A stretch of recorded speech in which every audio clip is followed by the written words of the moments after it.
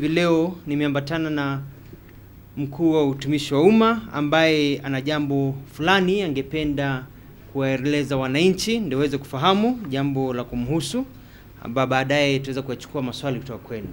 Therefore, I'm going to call upon Ambassador Francis Muthaura, Head of Public Service, to come and give a statement.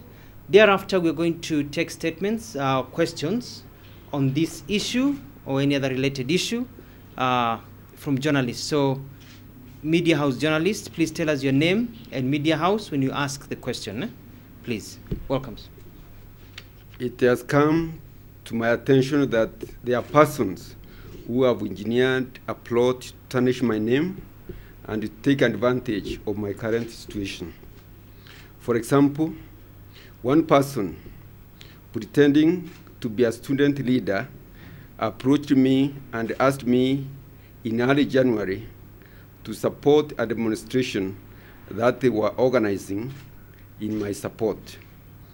I told him that such a demonstration would injure my standing in the eyes of the International Criminal Court, and therefore could not support it. I'm also aware that this person taped the conversation I had with him, and which has been edited in a manner to put me in a bad light. This manufactured recording is now being traded and is circulated to interested parties. In addition, the same person dropped off a T-shirt to my office with my image and the name printed on it. The information I have now is that the T-shirts are going to be used by an organized group to disrupt the planned trip to Meru by the Right Honorable Prime Minister. I want to make it very clear that I'm not a party to these primitive behaviors, and I appeal to all Kenyans who may have been approached to join into such reckless activities to dismiss them. I have alerted the provincial administration and the police so that they can take necessary action. In conclusion, I'm a strong believer of the rule of law, democratic processes, peace, and prosperity for this our great country. I appeal to all Kenyans to join me as we embrace these principles, which are very well spelled out in our new constitution. Thank you, and God bless you. We'll now show you the T-shirt, a sample of the T-shirt. Yeah, this is the T-shirt. Down a bit. That's the T-shirt. There. This is the back.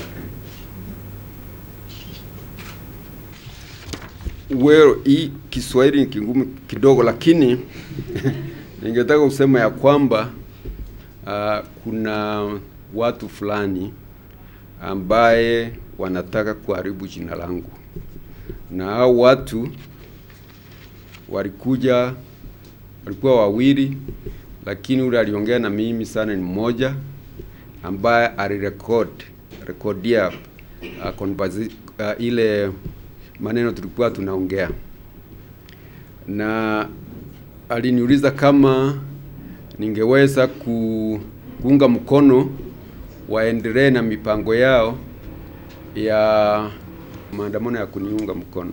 Nikawaambia hiyo wakati na case kwa ICC haingekuwa vizuri, haingefaa, kwa sababu court itaona kama mimi naanza kumobilize watu kunisaidia, na hiyo si mzuri kwa court.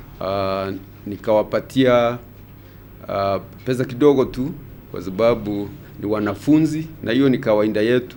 Kama wanafunzi wanakuja wanapatia lunch, bus fare, anything.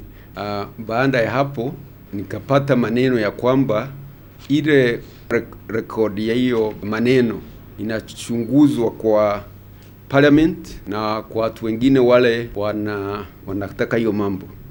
Na nikasikiliza hiyo maneno vile ilikondewa, nikajua ya kwamba imekuwa edited.